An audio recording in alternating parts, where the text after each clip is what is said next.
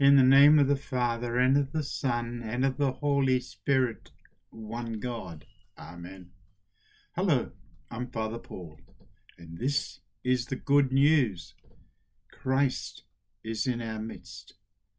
Let the words of my mouth and the meditation of my heart be acceptable in your sight, O Lord, my strength and my Redeemer. Our reading from the Holy Gospel, according to St. John chapter 6, verses 30 through to 34. Therefore they said to him, "What sign will you perform then, that we may see it and believe you?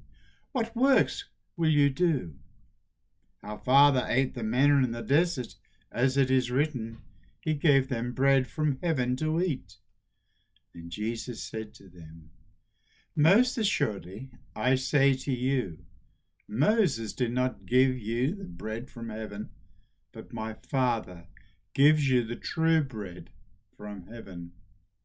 For the bread of God is he who comes down from heaven and gives life to the world." Then they said to him, "Lord, give us this bread always." Glory to you, O God. Come, Holy Spirit, fill our hearts with your love. Help us in the understanding of your words and teachings. Help us to be true and faithful followers of yours. Lord, give us this bread always. In the scripture reading today, we have another reading. And I was thinking to myself after I read it, the church is a bit funny in its ways. We are in Great Lent, when we're supposed to be fasting and praying. The subject of food keeps on coming up. Why? Jesus had temptations in the desert, so why can't we have temptations about food? But this is more than just food. Jesus, the bread of life. The people who are following Jesus wanted a sign. And they mentioned about our fathers ate the manna in the desert. Yes. As it is written, he gave them bread from heaven to eat. Then Jesus said to them, "Most assuredly I say to you, Moses did not give you the bread from heaven, but my Father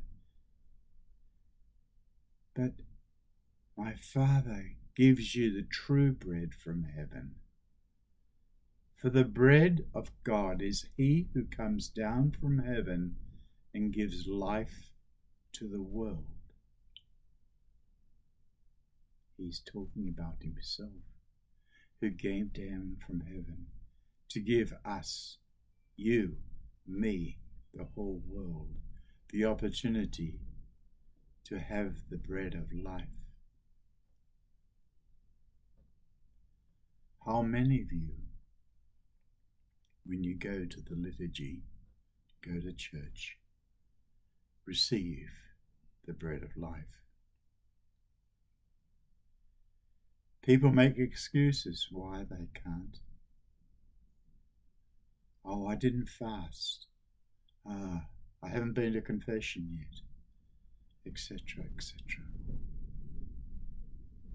We are always making excuses, aren't we? Why we didn't do this or do that, or follow Jesus. It's easier to follow the world in its darkness, but it's not easy to follow Christ in the light. How many of you even say to your friends, "I went to church on Sunday"? Yeah. Goody two-shoes, are you? Eh? Skiting about going to church. What are you, a Christian or something? How many of us speak about that to our workmates, etc.? Oh, I can't go to the football game today. I've got to go to church.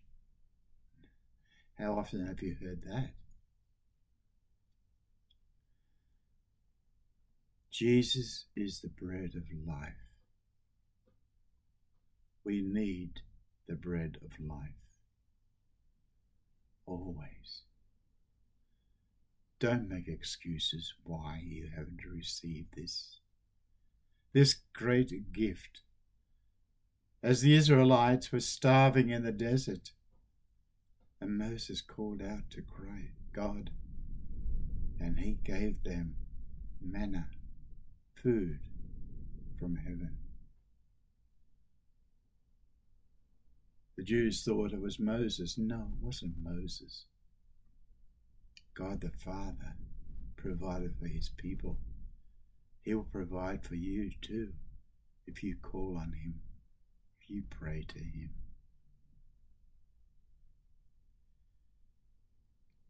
When you pray, thank God for the opportunities he gives you, for the blessings he bestows upon you, and give him the glory every day. Glory to God for all things. And may the blessing of Almighty God, Father, the Son, and of the Holy Spirit be upon you and remain with you always. Amen. Amen. Amen. Most Holy Theotokos, save us. Amen.